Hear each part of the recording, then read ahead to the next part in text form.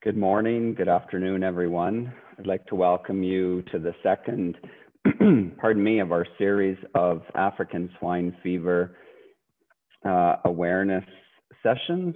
Today's session is titled, Are You Ready to Detect and Respond to African Swine Fever? And today we will focus on disease response.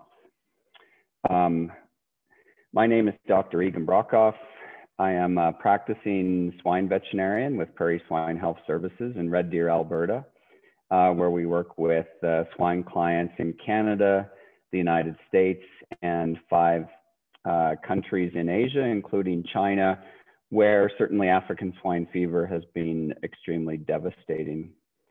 Since 2008, I have taught swine medicine at the University of Calgary, Faculty of Vet Medicine, and I am currently the veterinary counselor for the Canadian Pork Council. So welcome to our session. A few housekeeping notes today. This is a 60-minute lecture, and following that lecture, there will be time for question and answer. So I would ask everyone to put their questions into the chat function. And you can do that throughout the presentation. And then as we get to the end of the presentation, we'll start going through those questions. And so feel free to put questions in throughout the lecture as they come to mind. And we'll try to capture as many of those as possible at the end of our session today. Our presenter today is Dr. Bobby Lundquist. She's the National Operations Veterinary Specialist with the CFIA. Dr. Lundquist is a veterinarian in the National Operational Guidance and Expertise Terrestrial Animal Health Disease Control Unit with the Canadian Food Inspection Agency. She lives in Saskatchewan, and Dr. Lundquist lives just outside of Saskatoon with her husband and her 4 girls. She received her DVM from the Western College of Veterinary Medicine and completed a master's degree in large animal clinical sciences, specializing in veterinary epidemiology in 2015, also from WCVM. During her time with the CFIA, she's been the foreign animal disease preparedness veterinarian for the Saskatchewan region and Western Canada as well. Over the years, she has been engaged in federally reportable disease outbreaks such as anthrax, chronic wasting disease, avian influenza, and bovine tuberculosis, and engaged in the planning and implementation of foreign animal disease exercises, including exercises with USDA APHIS on foot and mouth disease. Currently, Dr. Lundquist is dedicated to African swine fever preparedness and prevention activities, and we're extremely excited to have her here today as she's been so heavily involved with this. So good afternoon and welcome, Dr. Lundquist. Great, thanks Egan, and thanks to everybody for joining us today for this second part series, or within the 3-part series of African swine fever. So with that, I'm going to turn off my video just to increase my internet stability, and hopefully you can hear me still okay.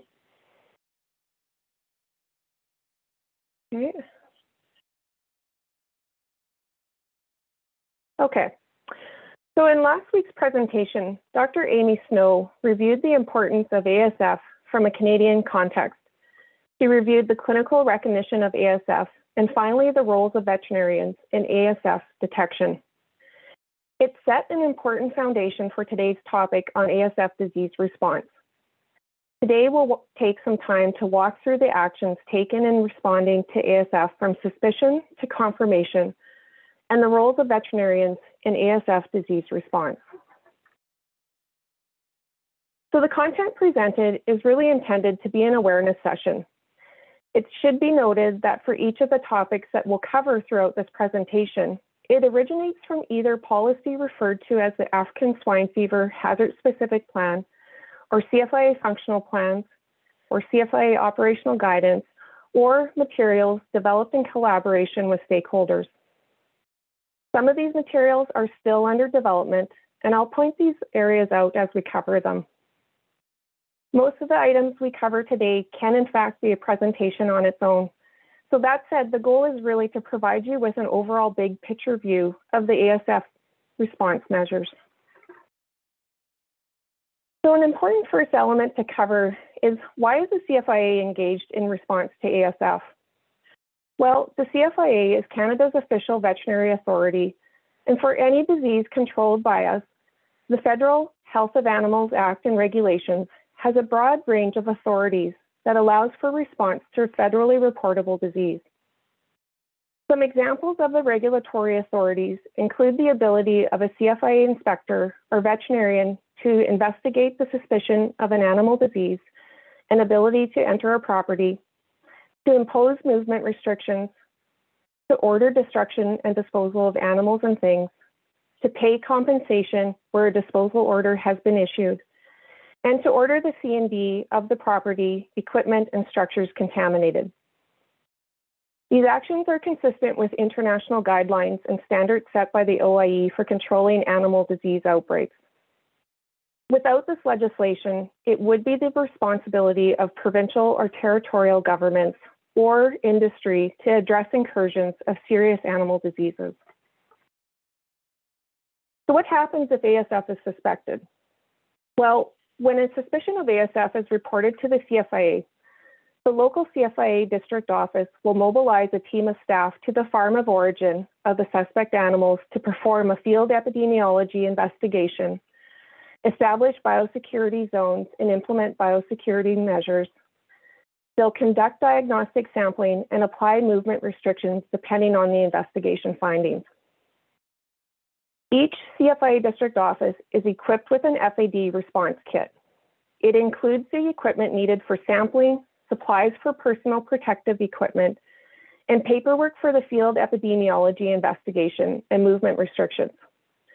The goal of the team that's visiting the premises is to determine the likelihood of ASF being present and to mitigate further spread of disease until the investigation is complete. Just a comment here about the photos that you see on the slide. These were taken from exercises and do not necessarily represent the number of staff performing each task. We really expect that each district office has a prepared contingency plan with identified staff that will assist in a suspect investigation. So one of the first actions to occur is the field epidemiology investigation. This starts as soon as the notification of a suspect is received and continues on farm to collect information on the premises itself, the herd of origin of the suspect animals, the animals affected, including their clinical history and production parameters, the owner or operator, the operation type, and if it is deemed that there's a risk of disease on the premise, the investigator collects further information on the potential sources of introduction or spread of disease. An established questionnaire called the Premises Investigation Questionnaire, or PIQ, as shown in the photo here, guides the investigators with a standard suite of questions. It should be noted that all the information that is collected by the CFIA is considered to be personal information and will be protected under the provisions of the Privacy Act. It's beneficial for producers to have information prepared in advance to support the EPI investigation. Some examples of those records that can be prepared include production records such as feed intake or mortality records, movement records including visitor logs in a 30-day period prior to the first detection of clinical signs, and a site plan of the premises that details all areas associated with animal production. These records will be requested at the time of the interview, and the site plan will be detailed by the CFIA staff conducting the EPI investigation. In a suspect investigation, biosecurity measures will be implemented on the property to adhere to the principles of bio-exclusion, that is, preventing the introduction of any disease agents onto the premise, biocontainment, which is ensuring no disease agents leave the premise, and finally, biomanagement, preventing the spread of disease agents within the property. In order to achieve all these elements, the CFIA response team will establish a series of biocontainment zones on the premise, including a cold, warm, and hot zone, as shown in the diagram on the left-hand side. Any CFIA responders entering into the warm and hot zones are required to follow strict biosecurity procedures called containment biosecurity. This requires the donning of appropriate personal protective equipment, or PPE, while ensuring biosecurity protocol is followed. As staff leave each zone, they doff the PPE at the boundary of each zone and follow a disinfection procedure as they exit to prevent any potential transfer of virus out of the respective zones. The photo on the right-hand side of the screen is really an example of the type of PPE that they will don and doff, and how equipment is transported in containers that can be easily disinfected coming out of each of the zones. So also part of the suspect investigation is an on-farm clinical examination and diagnostic sampling conducted by CFIA. The diagnostic team must perform a clinical examination of the affected animals and consult with the epi team to determine if there is a risk of ASF on the premise. If ASF is suspected, it is deemed as a high risk. In this situation, it means that there's a clinical presentation consistent with ASF and possible other indicators or findings that suggest it may have been introduced into the property. A low risk determination is made when ASF cannot be ruled out.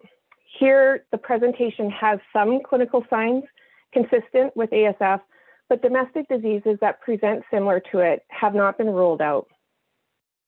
For both the high and low risk determinations, samples will be collected and movement restrictions will be placed. Finally, if there's no evidence of ASF found in the epi investigation and clinical examination, it's classified as a negligible risk. This decision is usually made in consultation with specialists and will mean that no samples or further movement restrictions be placed on the premise. The types of samples that are collected for ASF include collecting blood on 9 animals demonstrating clinical signs, and conducting a postmortem examination and collecting tissues from up to 5 animals, including tonsil, spleen, defined lymph nodes, kidney, lung, liver, brain, ileocecal valve, and spinal cord. Bodily fluids may also be collected, as well as bone marrow, which becomes a target tissue for decomposed carcasses. All samples are sent to the CFIA's National Center for Foreign Animal Disease, and CFAD, located in Winnipeg, Manitoba. So the other critical component of the initial investigation is the application of movement restrictions. When the CFIA response team arrives on the farm, one of the first movement restriction actions that should occur, if it's not already done by the producer, is the establishment of restricted entry to the premise. This ensures that there's no unnecessary movements allowed into the property while the investigation is underway, and that all essential vehicle entries are restricted to one single entry point. Other movement restrictions that are applied are really related to the risk determination that's made during the suspect investigation. So if you recall, in the case of a negligible risk determination, no restrictions will be placed. If there is a low risk determination made, a quarantine is applied to the sampled animals, their cohorts, and any carcasses until test results are available. In this situation, the producer is recommended to maintain restricted access to the property and barns until test results are known. And finally, if ASF is suspected and a high-risk determination is made, a quarantine of all animals on the premise, a declaration of infected place is issued to restrict all movements into, out of, and within the premise. There is maintenance of this movement restriction until the lab results are received. So at the conclusion of the investigation, the CFIA response team will return to the district office to prepare and ship samples to NCFAD. If ASF is suspected, further notification will occur within CFIA to ensure a state of readiness is initiated should it be confirmed. So in the case where there's a strong suspicion of the presence of ASF, for example, the trigger to investigate is due to a non-negative ASF test result from a suspect animal tested by a provincial lab, or initial testing is done by NCFAD and is positive for ASF but is pending confirmation, it might be or may be considered as a presumptive case. In this situation, CFIA will initiate some immediate actions before the disease is confirmed by NCFAD. These include any further diagnostic sampling that's required. In particular, this might be warranted or requested by NCFAD in situations where the full set of samples were not originally submitted. The EPI investigation will also continue at this point as a means of contact tracing to identify all animals and premises where disease may have spread to or been introduced from. These premises are referred to as epidemiologically linked premises. Once these are identified, movement restrictions are placed on those premises that are at higher risk of exposure because they provided to or received animals from the premise within the defined tracing period, or they are located within 3 kilometers of the presumptive case premise, or they've had some other significant contact to allow exposure to the disease.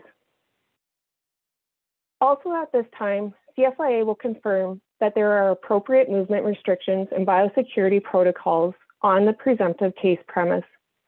And finally, the CFIA will immediately communicate with stakeholders such as the pork industry and provinces or territories to possibly recommend a voluntary standstill of all swine movements for 72 hours. Just a note about this voluntary standstill, that it's currently the topic of discussion of an established stakeholder working group. The intent of the standstill is to address the situation of the first detection of ASF in Canada to have early measures to stop the spread of disease within the swine population before CFIA has all controls in place. So the takeaway message with the actions for the presumptive case really are, because the time to confirmation of ASF may take several days or longer, all measures implemented at this stage are aimed at stopping any further spread of disease. So we've reviewed the regulatory actions in a suspect investigation and presumptive case. Now let's move on to what happens if ASF is confirmed in Canada. Once it's confirmed by our national lab, it is at this point that Canada will internationally report a case of ASF. With this disease, because of the severe impact on the Canadian pork producers, supporting industries and economy, the disease response strategy is eradication. This means that all disease response actions are aimed to eliminate the disease from the domestic swine population, with the goal of returning Canada to an ASF disease-free status as quickly as possible. It should be noted that if ASF is found in Canada's wild pig population, eradication is also the goal. But in this population, the disease response actions rely heavily on additional collaboration with provincial or territorial authorities. It should also be understood that even in the situation where ASF is enzootic in wild pigs, as per the OIE, Canada can still claim disease freedom in the domestic population only, but we would need to be able to demonstrate a clear separation between the domestic and wild populations. This will rely on confidence in biosecurity of all farms with pigs, regardless of the operation size. So how does CFIA actually manage a large-scale incident? Well, following the 2004 outbreak of highly pathogenic avian influenza in British Columbia, the CFIA adopted the use of Incident Command System, or ICS, to be able to manage the response activities. ICS was developed by California firefighters for emergency response and is used by many emergency response organizations. The advantage of using ICS is it provides a modular organizational structure approach to disease response that can be expanded or collapsed to meet the needs of the incident. It allows an accountable approach to the actions required and ensures that there's a manageable span of control.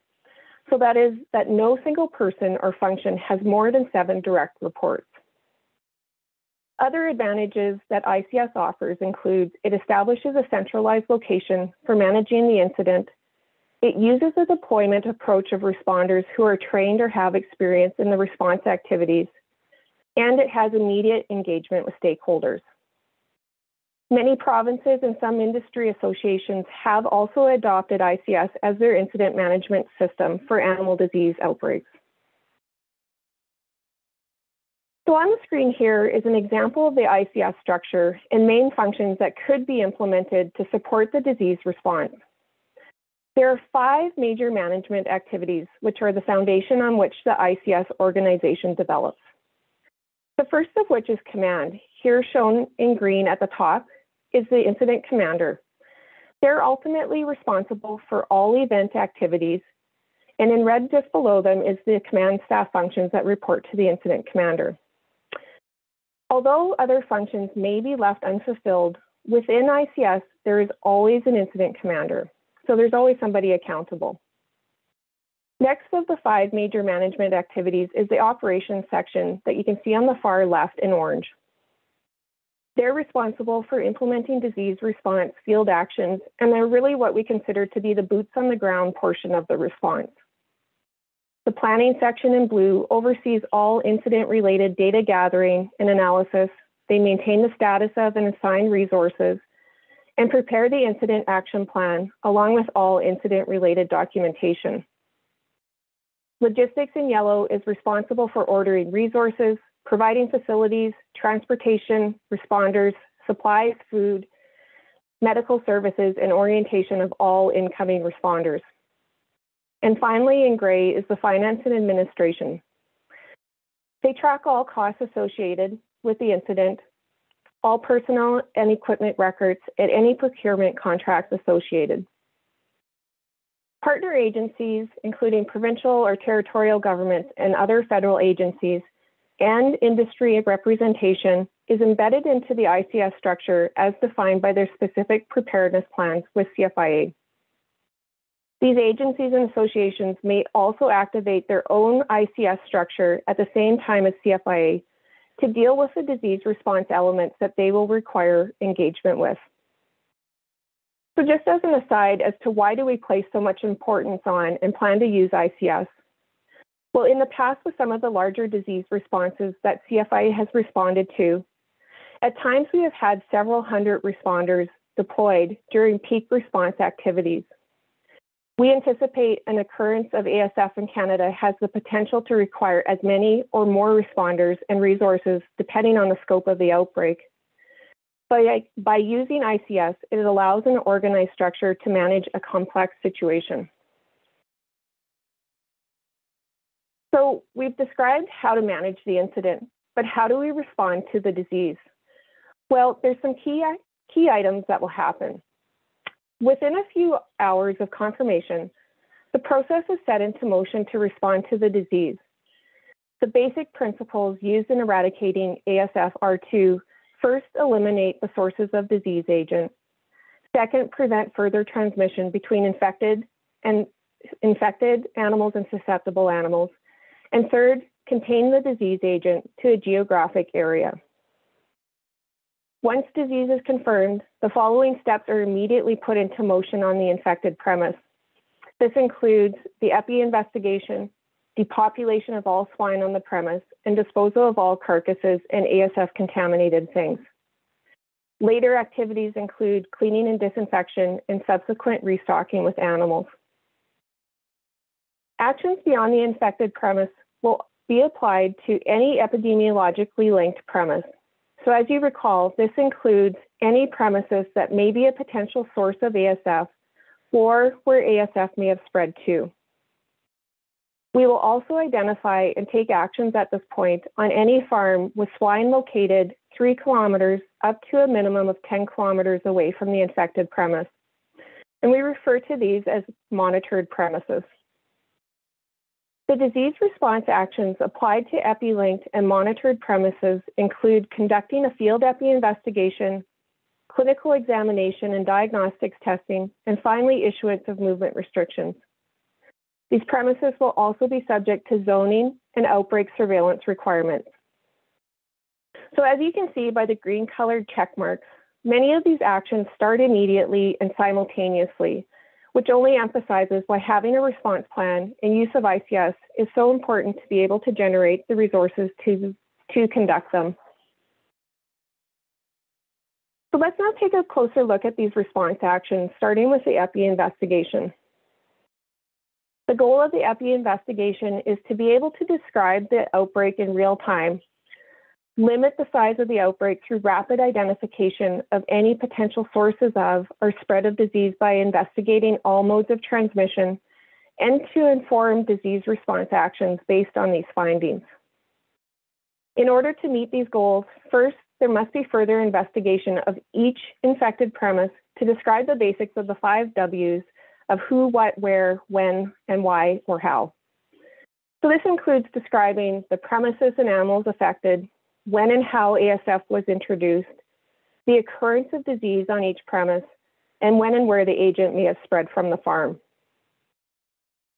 As we have talked about already, the other major component of the EPI investigation is to identify all EPI-linked premises for further investigation and diagnostic sampling. Each will have a risk determination made as per the extent of exposure to infected animals or infected premises, and they will be prioritized for which ones should be investigated first. A key output of the EPI actions is to have rapid identification and investigation of all sources and spread of disease, and to have timely, accurate, and complete information on the disease outbreak to inform disease response activities. When we look at the surveillance and diagnostics that should occur during a response, sampling and clinical examination is conducted on all EPI-linked premise, all monitored premises, any suspect premise, when pre-movement testing requires sampling, and for any property identified as part of the outbreak surveillance requirements. The intent of outbreak surveillance is multi-purpose. By this we mean it's conducted to determine the extent of disease spread, to detect any new cases, to ensure there's no movement of diseased animals, and to provide evidence that animals outside of the disease control zones are not infected with ASF. Some other components of the outbreak surveillance actions will include wild pig surveillance to determine disease presence or absence of it in this population, and may include tick surveillance if ticks are suspected to be involved in disease transmission.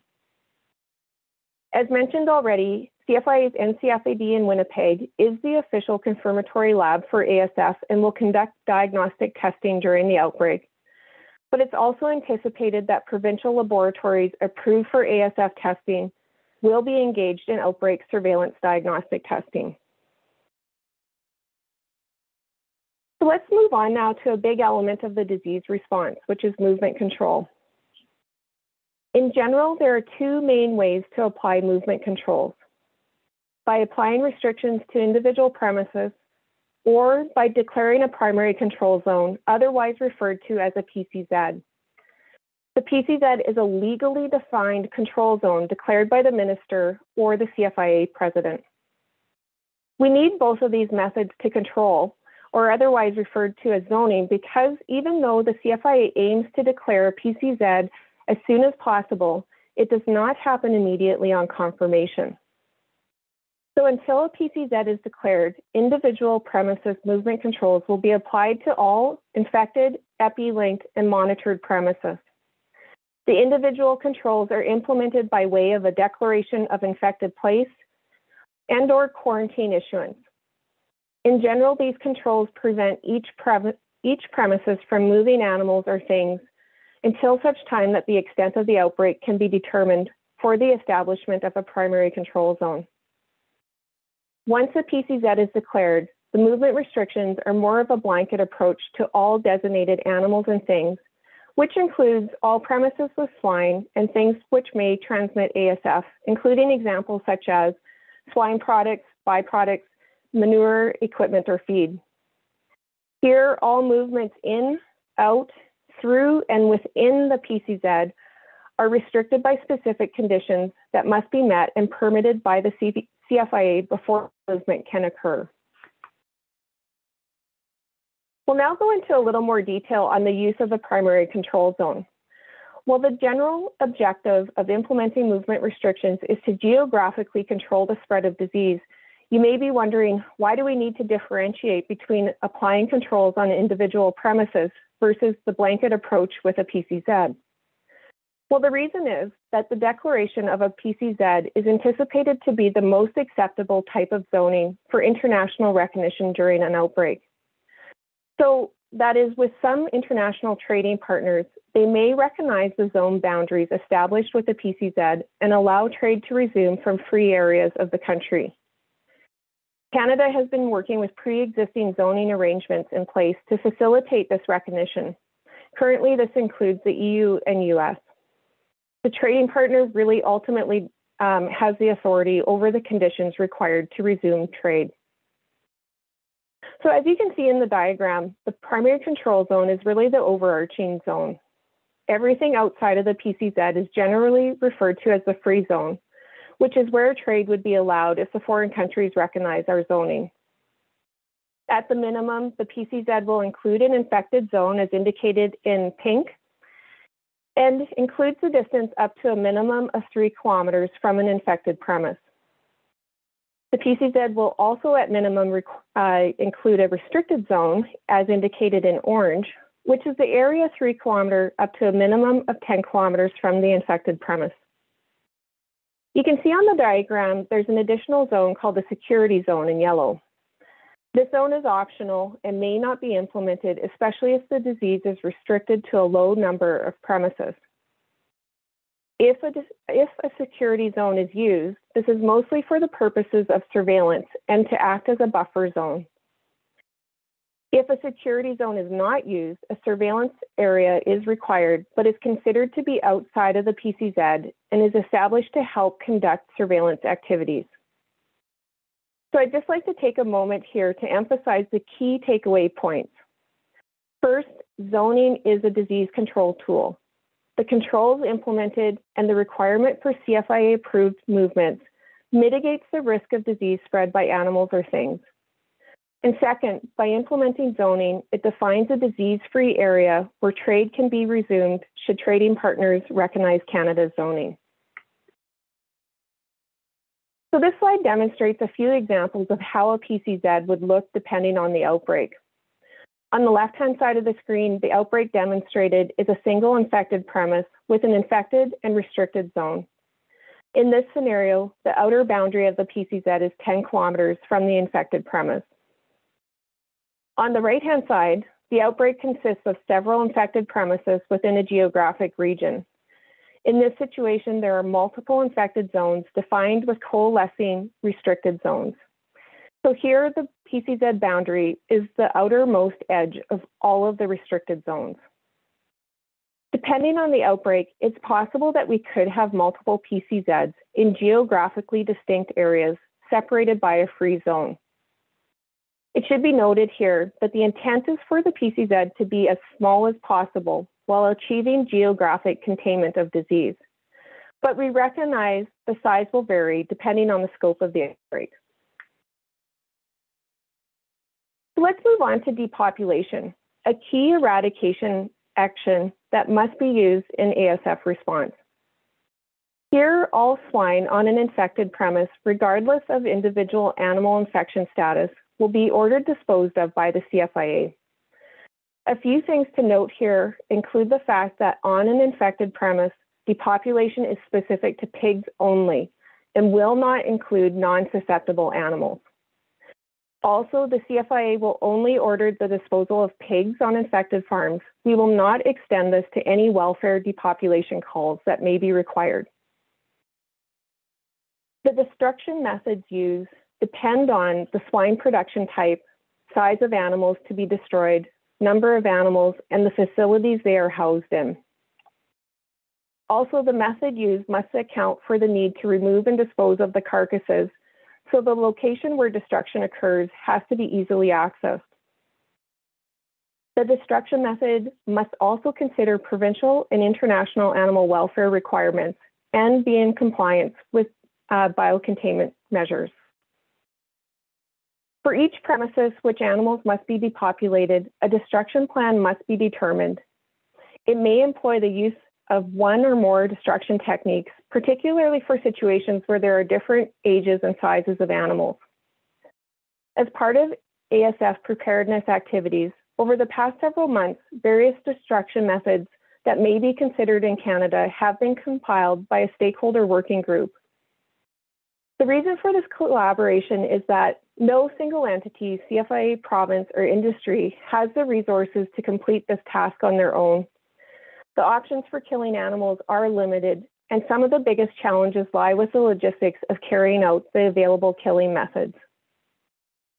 At the end of the day, regardless of the method used, destruction is a key tool in our response strategy in order to stop the transmission from infected to susceptible animals. Destruction of all swine on infected premises serves the purpose of disrupting viral replication, therefore reducing the viral shedding and environmental contamination as quickly as possible.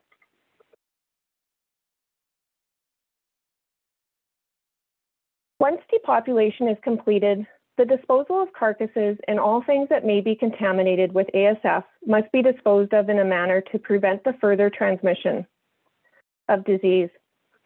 For every infected premise, it must be decided on the most appropriate disposal option, and where possible, on-site disposal is preferred over off-site. So you can see here we've listed some options for disposal. These include options such as burial. With this option as shown in the top photo, it must take into consideration any of the environmental factors or municipal or provincial requirements. Landfills may also be an option, but require an approved landfill willing to accept the carcasses and materials, and transportation to the landfill is required. Incineration, as shown in the bottom photo, is an option, but again must take into account any environmental restrictions by municipal or provincial regulations. Additionally, the optics of open burning is usually publicly unfavorable, and the addition of flammable content is required in open burning to get a proper burn. Rendering is also an option. With this option, it requires transportation and may have capacity limitations. In order to use this method, the materials must be accepted by rendering facilities that are willing to take them and perform all necessary biosecurity requirements. And the last option here is composting. This option is only available when carcasses are reduced. It also requires knowledgeable staff and equipment and continuous monitoring of the compost to ensure appropriate time temperature requirements are sufficient to inactivate the ASF virus. For each disposal method, it poses logistical challenges and is subject to provincial regulation. Finally, each option must ensure that appropriate biosecurity measures are applied to minimize environmental contamination, and the long-term impacts of the chosen method must be determined in collaboration with the respective authority responsible. The key point here with disposal is that because it is an eradication measure, whatever method is used must meet the goal of either inactivating the disease agent or preventing further disease transmission. So it needs to be noted here that for all animals or things ordered destroyed by the CFIA, the owner will be eligible for compensation for the market value of the animals at the time of the order to dispose and for any disposal costs incurred as part of the disposal method used. The CFIA does not compensate for lost production or the final value of the animal, but in order to ensure a fair market value is determined for the animals ordered destroyed, a formal evaluation is completed and takes into consideration any factors that can support the value of the animal, such as sales records and genetic value. It should be noted that discussions are also underway to ensure the market value used for evaluation remains constant from the time the outbreak starts. This is because market values typically drop as soon as disease is detected. With CFIA compensation, a maximum value for swine is predetermined by the compensation for destroyed animal regulations. This means that sometimes, despite the value of the animal, we have a ceiling on how much can be compensated. In some cases, additional financial support may be available through other government support funds. So next, we'll move on to cleaning and disinfection procedures that are applied at each infected premise. Once the disposal of all carcasses and things ordered destroyed is complete, the next eradication action to take place is the cleaning and decontamination of all remaining structures, equipment, and things on the infected premise. Generally, the C&D actions include the removal of all organic material, washing or other suitable cleaning methods, and application of a disinfectant approved for the use for ASF.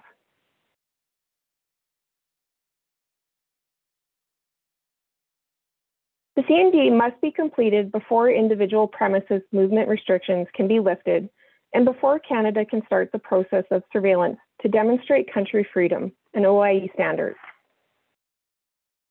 This slide is a visual representation of how cleaning and disinfection is a multi-step process.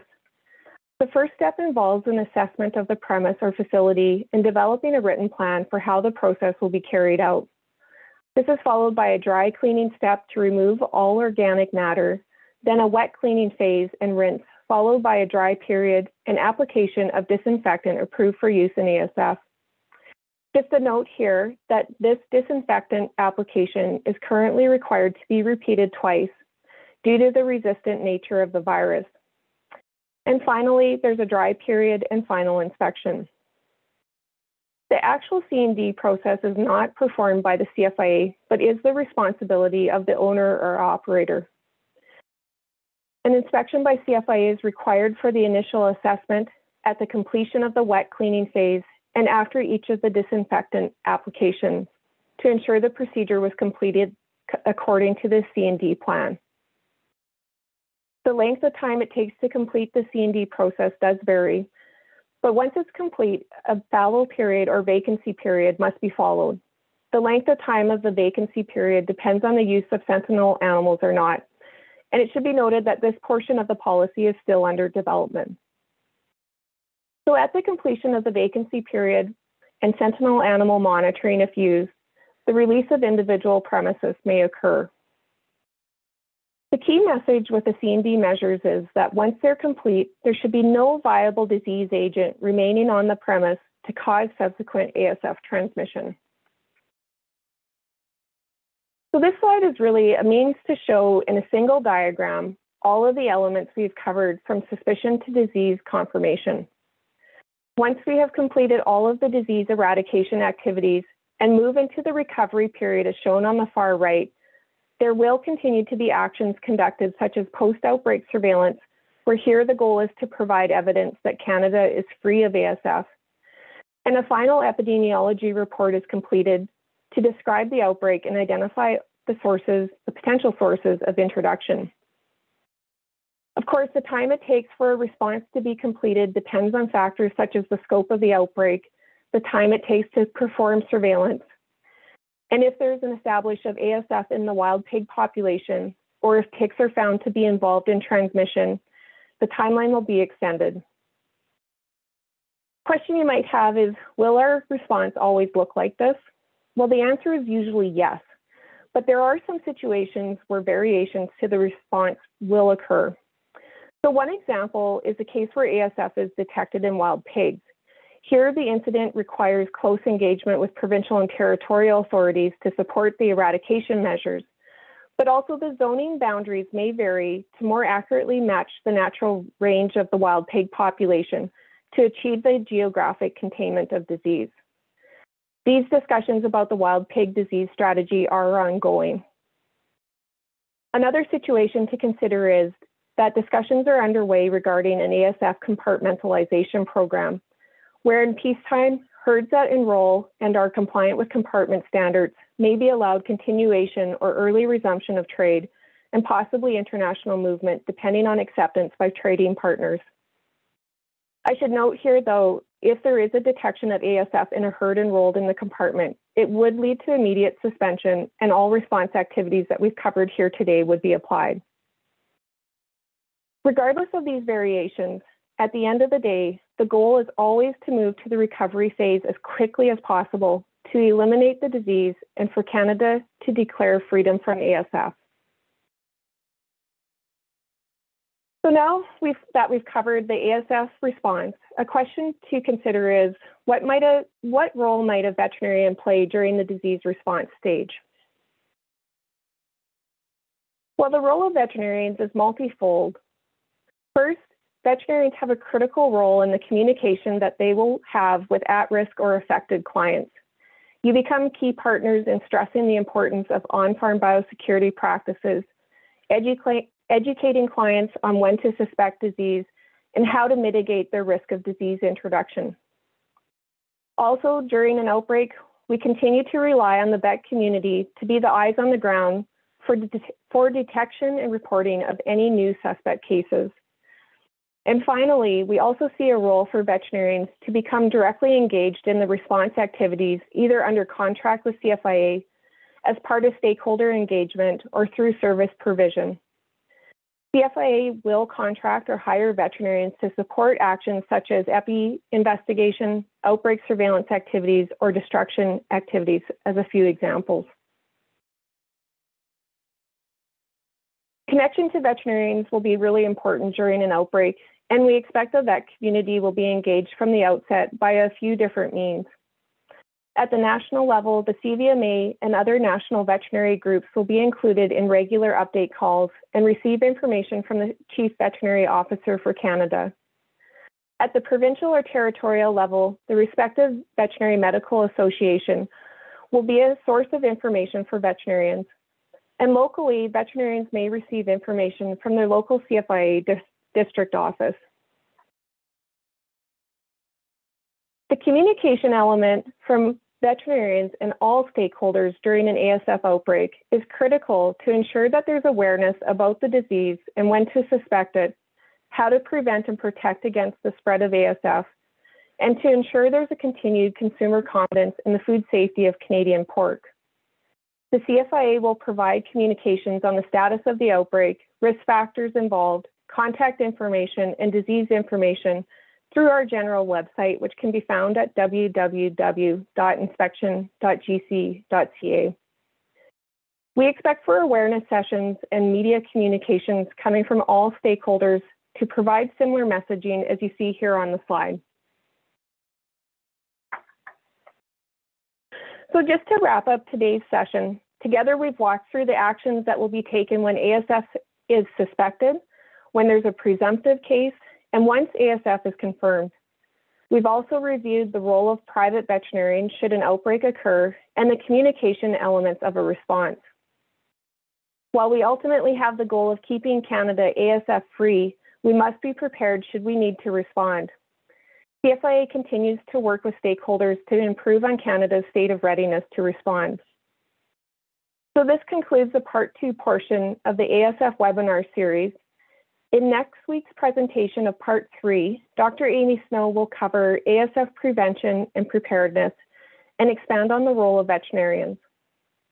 Finally, I'd like to take the time to thank you for participating in today's session, and now I'll pass it back to Dr. Brokoff for any questions that may have come in during this presentation. Thank you. Thank you very much for that presentation, Dr. Lundquist. That was fantastic. We have a number of questions that have come in through the chat function. I would just remind everyone, if you have specific questions, we have a good 12 minutes to review questions before the end of the hour. So first question for you, could you review the involvement of the CVMA Veterinary Reserve in the face of a foreign animal disease? So the CVR does have membership of many different veterinarians throughout Canada. There is a potential role for CVR in an outbreak of ASF. There's still discussions going on regarding the activation and kind of tapping into the CVR for a response, but we do expect that they would be part of the resources that we could look at in a time of need. I think, Amy, is there anything, I guess maybe I'll look to Amy Snow to see if there's anything else that you would suggest here for the CVR. Yeah, sure, Bobby. Can you hear me all right? Yes. I can hear you great. Okay, perfect. So, I mean, I think we have to think beyond the CVR as well. I know that the CVMA, or excuse me, the CFIA is undertaking sort of a review of our response protocols to determine where any sort of outside parties would have opportunities for participating in a CFIA response under the oversight of the CVMA, or why do I keep saying that? Under the oversight of the CFIA, excuse me. So we definitely foresee roles for veterinary professionals and others that are outside the CFIA. And I think maybe, Bobby, you mentioned this, but some of these functions may require parties to be under contract with the CFIA. Other ones, it might be a little less formal than that, but just because of our legislation, there are certain limitations to what non-CFIA people can actually perform unless they're under a more formal arrangement with the agency. Great, thanks, Amy. Yeah, great, thank you for that. So our next question is involving packers, so slaughter plant facilities that are located within the restricted or security zone. How will those slaughter plants be managed if they are within that primary control zone? Yeah, so this, I guess it does depend where they exactly sit in the response. So once we're in a primary control zone, and I guess at the end of the day, there's still active discussions going on in regards to the role of slaughter establishments within the PCZ and what kind of roles they'll play or restrictions that will be placed on them.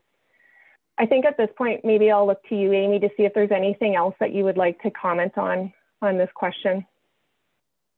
Yeah, so I think if a packer facility is actively implicated in managing infected swine, there would be a procedure that would need to be applied for cleaning and disinfection.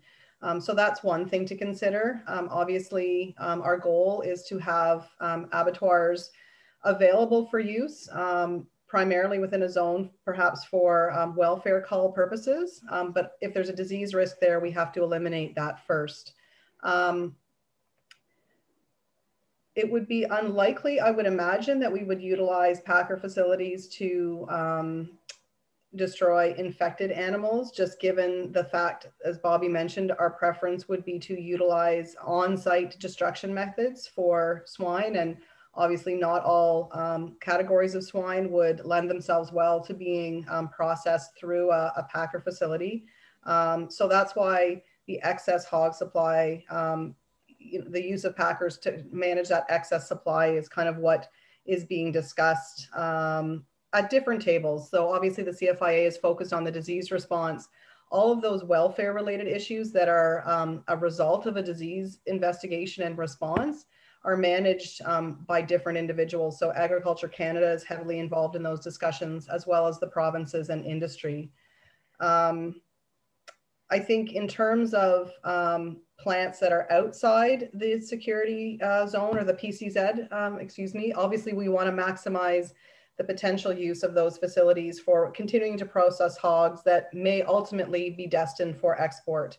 However, there may be some plants that are outside of the primary control zone that may be particularly earmarked to slaughter animals that are originating from inside the zone that have been that have met our permitting requirements to move out of the zone for slaughter, but those plants would be for domestic use only. So there's a variety of different options on how plants could be used. And as Bobby mentioned, those discussions are ongoing, and it's really important for industry to be at the table, because there will have to be some concessions made and decisions made in terms of how the different plants are utilized for what purpose. Great, thank you very much, Amy, for that. Great to see so many questions coming in.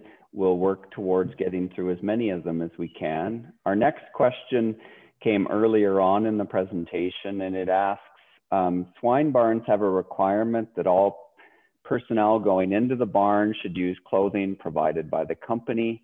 How does that align with recommendations for use of Tyvek suits inside the barn in case of an investigation?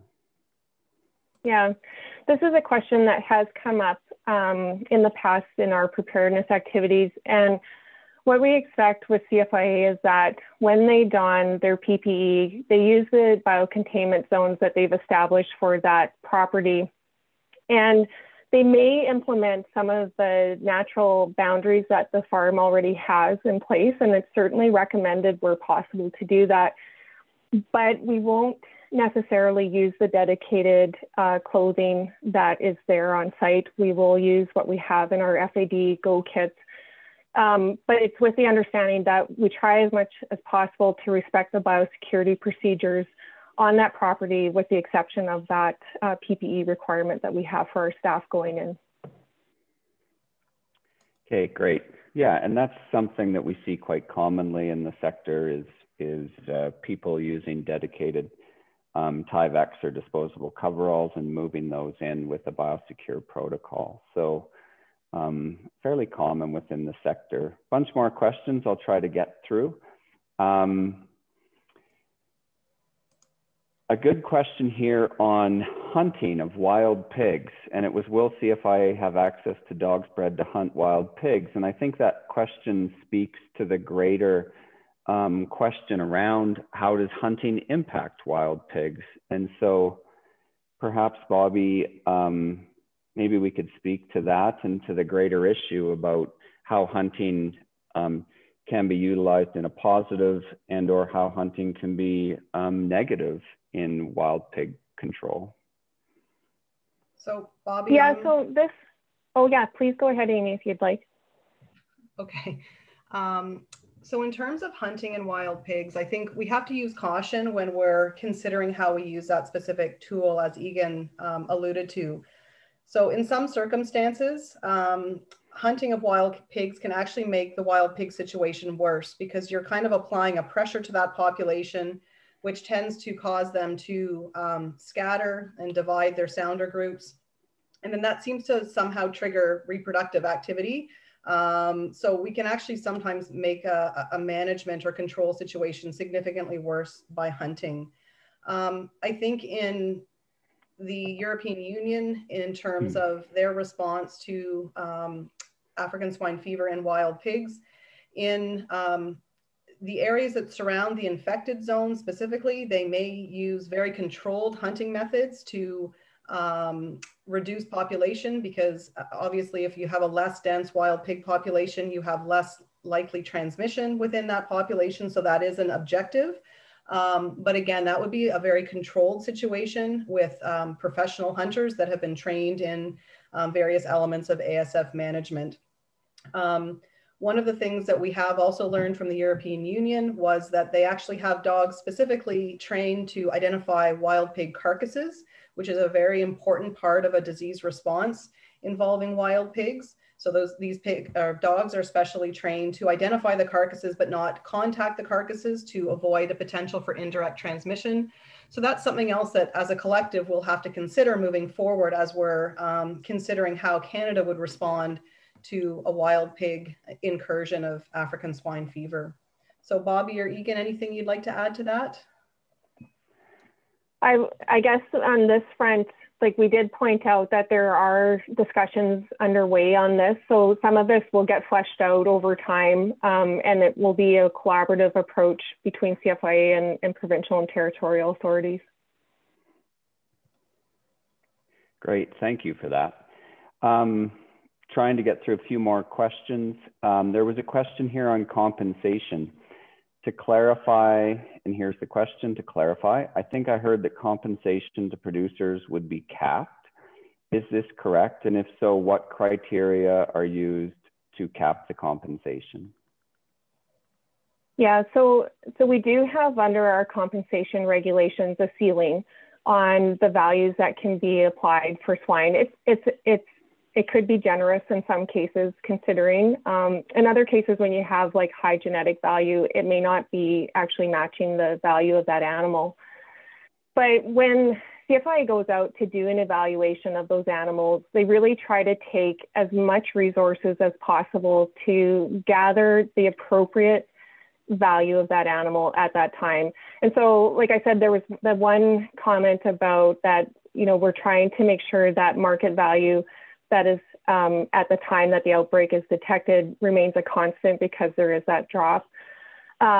We do look at that, and oftentimes we'll look at engaging with industry experts, or kind of having like a validated approach to making sure it's a fair value that's given at the end of the day. Yeah, maybe I'll just add to that quickly, Egan, as well, that there is situation in the US, for example, where they pay indemnity for animals ordered destroyed, and there are maximum sort of total values that can be utilized. So if there's a large disease event and that fund gets depleted, there is no more indemnity available. But that equivalent situation does not exist in Canada. Great, thank you for that, both of you. A couple more questions here. A question on C&D and requirements for manure. What C&D options or requirements would there be for manure from an infected premise? Yeah, that's a good question. And it's one that's currently undergoing some further discussion right now, because we have scenarios where you could have large amounts of slurry that either needs to be treated or disposed of. So we're trying to look at some criteria to apply there that would not delay that premise from kind of that return or the release of movement restrictions, but also make sure that we have inactivated any virus in that slurry before it is before that premise is released or it's part of the C&D or disposal requirement. So it's still ongoing. We know that there's a little bit more research to be had with regards to slurry. We do have some parameters set right now, though, that we would either require the treatment of it through the use of chemicals or through heat treatment if it's a slurry. If it's like a solid manure state, then we would look to whether we can combine it with some of the other disposal methods that are being used, such as composting or burial. Great, thank you. Yeah, that's certainly been a tough one for us to deal with throughout Asia as well. Our next question is around the zones. So will the size of the zone change depending on the density of farms in a given area?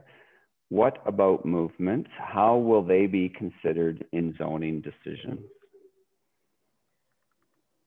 Yeah, so the zone, when the PCZ is declared, I mean, it is made at the time when you kind of have enough information about the outbreak at that point in time to place your zoning boundaries. But we know that disease can change throughout an outbreak. And so we expect that you could either expand or collapse your zone to meet the outbreak as needed. The movements within and through and out of that zone are really restricted or defined on what it is that's being moved. So the higher the risk of transmission of disease, the more restrictions that are applied to that. So this also is applied with whether it's coming from the infected zone or restricted zone. So kind of as our risk of disease transmission reduces, usually the conditions are less restrictive. So this part of kind of CFIA's response is still under development and hopefully should be, I guess, resolved in the next couple of months so that we can start to share this information a little more broadly with all of our stakeholders. Amy, do you have anything else to comment on this one? Yeah, I think in terms of movements and zoning decisions, I think what the asker of the question was alluding to was sort of that network approach in evaluating how common patterns of movements may actually impact what a zone might look like, more so than just geographical proximity. So that's definitely something that we are working with our science branch folks on, trying to improve and increase our modeling capacity, where we can look at information that comes out of pig trace, try to understand what movements are common, try to potentially anticipate and model what a disease spread might look like depending on where it might be introduced. So I think as we move forward, we'd have to look at that information in terms of how we might initially set up zones and utilize that as part of our epidemiological evaluation of a situation. Great, thank you for that. Changing gears a little bit, a question on small farms or roadside zoos.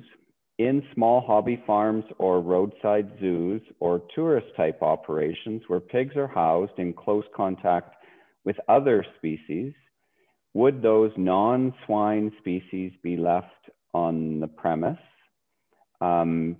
perhaps this question is assuming that that farm or zoo was within the primary control zone.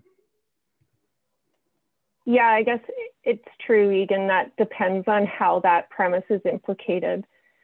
If it's an infected premise, we only will order the destruction of those swine species on that premise. So no non-susceptible species will be destroyed.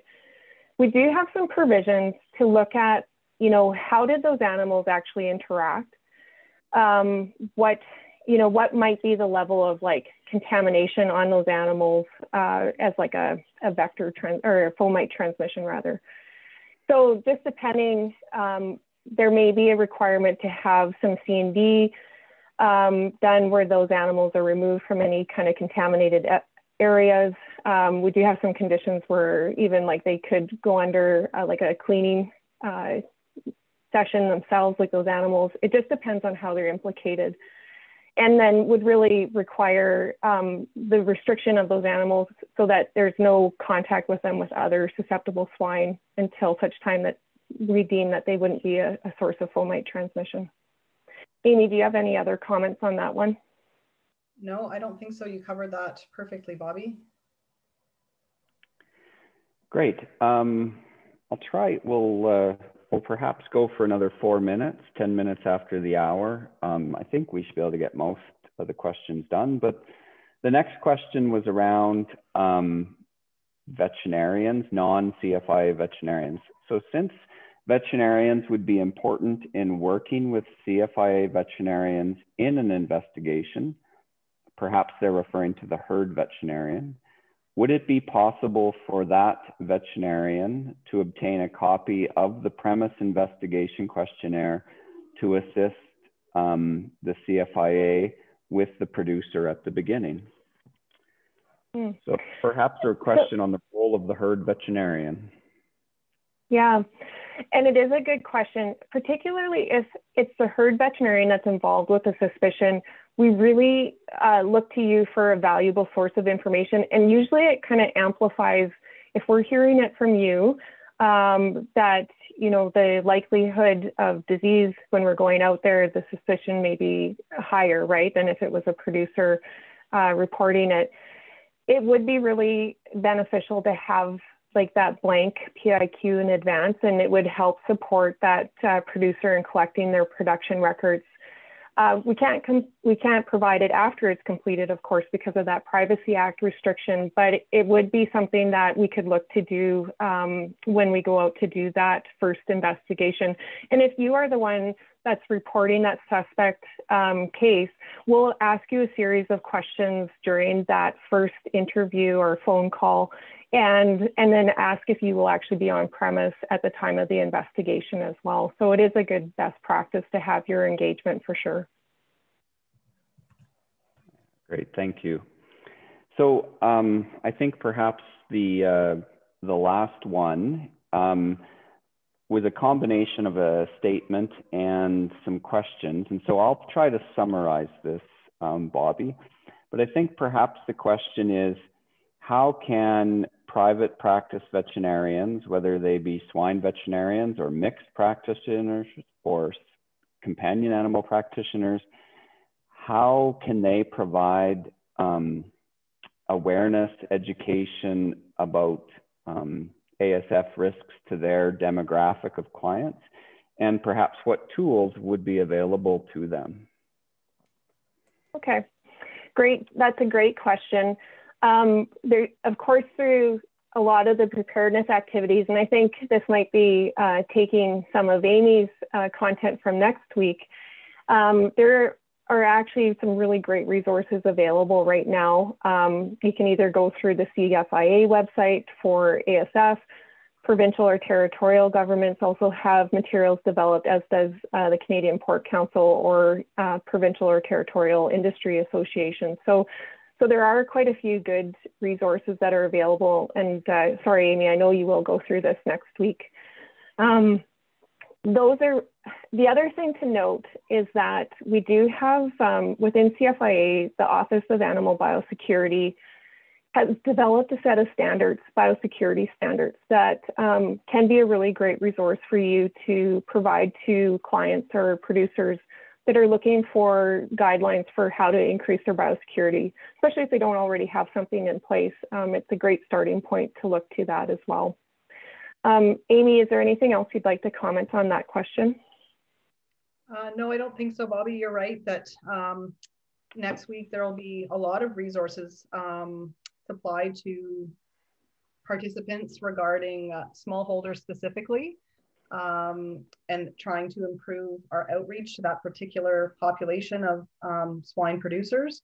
And just with respect to biosecurity, and Egan can comment on this as well, that there is a, I think, active review of those standards going on right now to update them from their original iteration that I think was done about 10 years ago. So lots of emphasis on biosecurity. And as you know, lots of resources available for people to tap into. I think ASF has really raised the awareness of the importance of biosecurity in terms of preventing disease and managing disease spread should a particular disease enter Canada.